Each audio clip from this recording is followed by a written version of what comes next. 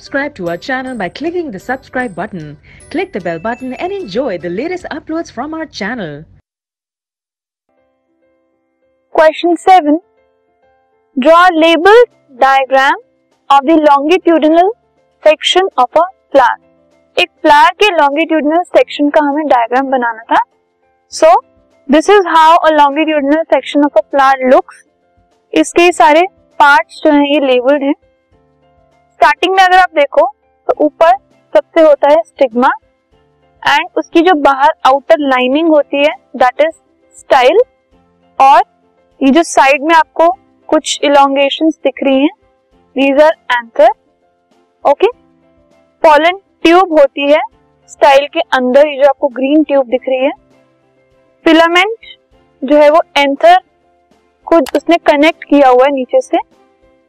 Mail gametophyte होता है ये इनर पोर्शन. पेटल्स ये कलरफुल पोर्शन जो होते हैं फ्लावर के.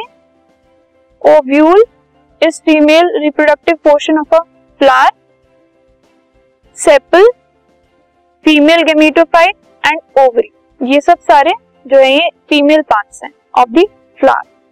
नाउ थैलेमस इन सबको एक साथ जोड़कर रखता है.